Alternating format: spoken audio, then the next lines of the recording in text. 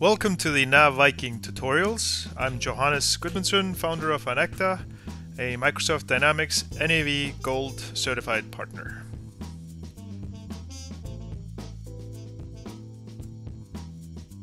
Today I want to keep going on account schedules, and I am actually going to show a feature which involves dimensions and analysis views. So it's a little bit involved. It has kind of three concepts boiled into one solution.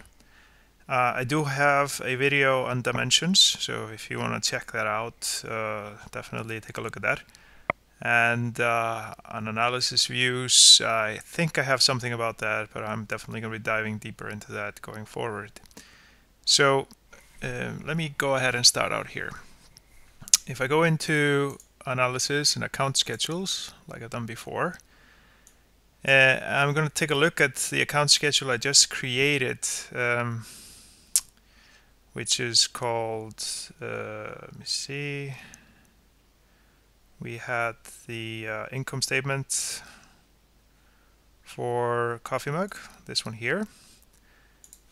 And so over here, we actually pulled in accounts from chart of accounts.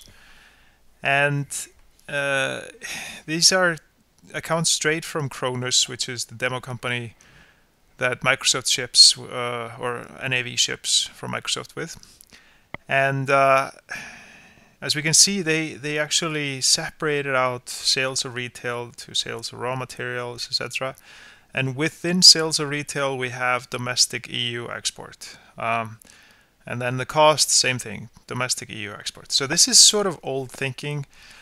You don't want to create these sub-accounts per se inside your chart of accounts. You want to shrink your chart of accounts, have fewer accounts, and then separate them out with tags. And so those tags are actually called dimensions in NAV. You can do it also with something called posting groups, but that is sort of an old way of thinking. I prefer the dimensions when we're trying to solve this. So what I'm going to do is go ahead and show you a solution to actually take the chart of accounts, like these three accounts, into one account, and that is separated out with these tags, domestic, EU, and export. So I want to get rid of having three accounts in my chart of accounts, and I want to have one. And at the same time, I want to be able to report like this in my account schedule. So I want to be able to sometimes show it broken up, but not on my chart. So let me just go ahead, and this is sort of like a cooking show where I show you the dough already made. But I'll go thoroughly through how that was done. So first of all, I'm going to create a dimension that has these three elements, domestic, EU, export. And I'm actually going to just call it sales channel. And if I go here into dimensions, and like I told you, I have already done this, it's just for sake of time, I've created a sales channel dimension inside the dimension list. And the dimension values for that are domestic, EU, and export. So I basically created a new dimension called sales channel with three options. All right.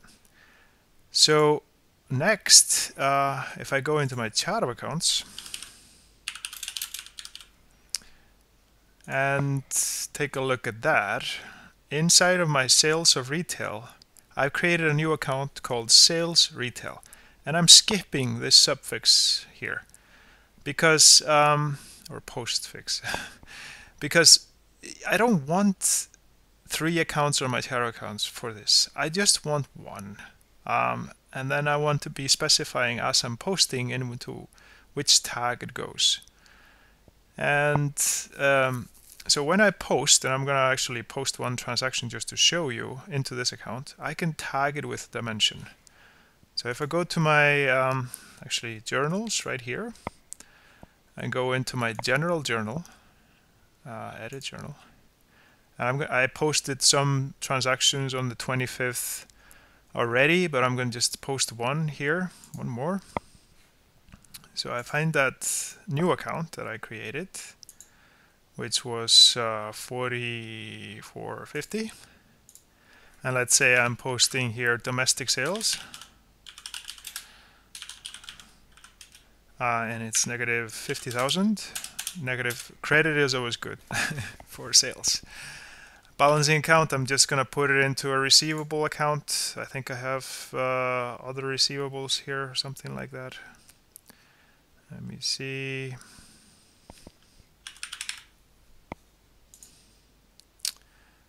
Yep. Now notice that I actually now have a sales channel code that I can specify. This shows up as long as you set up the dimension to be one of the 8 shortcut dimensions. Then you can select column and show it here.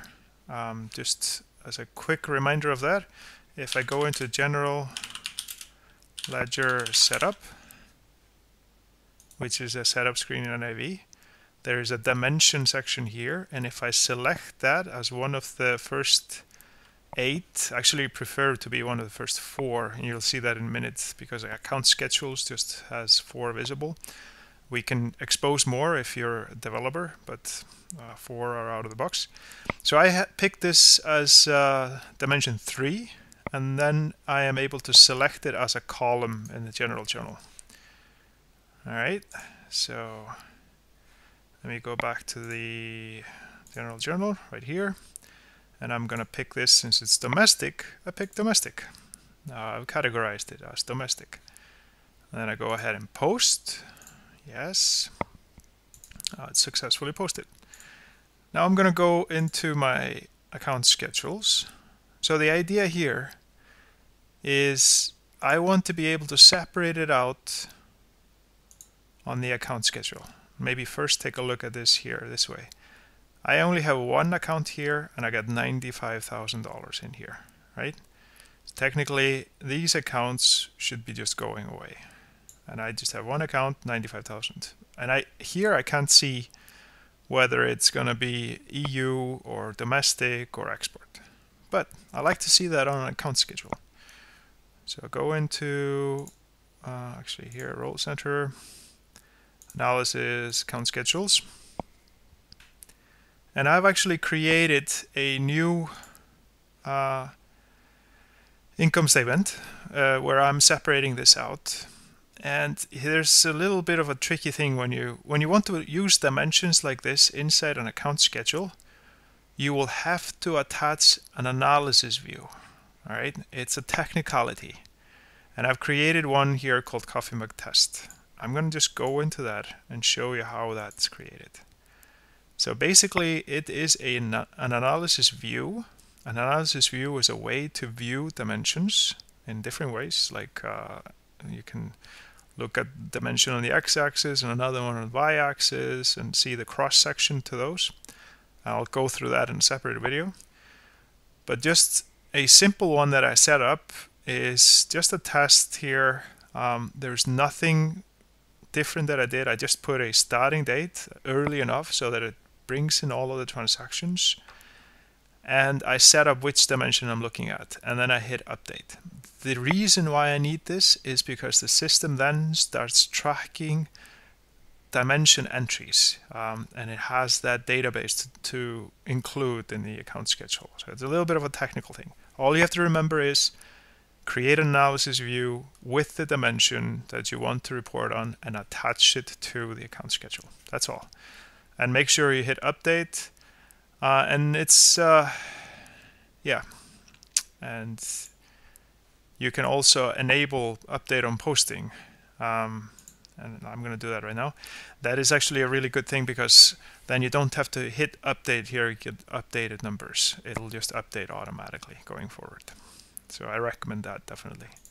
All right, so I get out of here, back into my account schedules. So I told you it's bringing in 3 concepts, so it gets a little bit complicated, but not too much, hopefully.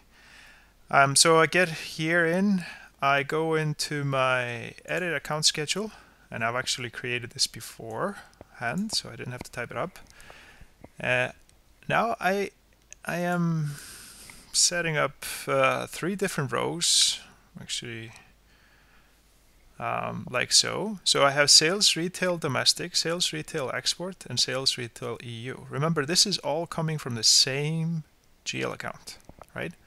But I need to separate it out. So how do I separate it out? I show column again, and when I show column, I see the sales channel code totaling, a new field here. And I can go ahead and specify which one it is. Domestic EU export. And so I did that, laying it out. And then when I hit overview, I've actually separated out all of the dimensions into an account schedule. So I could be posting into one account, just flagging it with dimension, and then separating out like this. So you can see the power of this is like you can have 4 or 5 dimensions, and they could be all separated out, and you can be drilling into just the minutia on the account schedule that makes sense for whoever you're presenting this for. So you create many different account schedules for different groups. And I hope this made sense. I know it was, like I said, 3 topics thrown into one just to show the capabilities of account schedule. I'll probably add to it in the next video, but I hope you learned something. Thanks for watching. Thanks for taking the time to watch this video. As always, we welcome any questions or suggestions, so leave comments, or of course, if you can subscribe, that would be awesome. We are trying to build our fan base over here at Enecta. And if you want to look for further information, please go to enecta.com.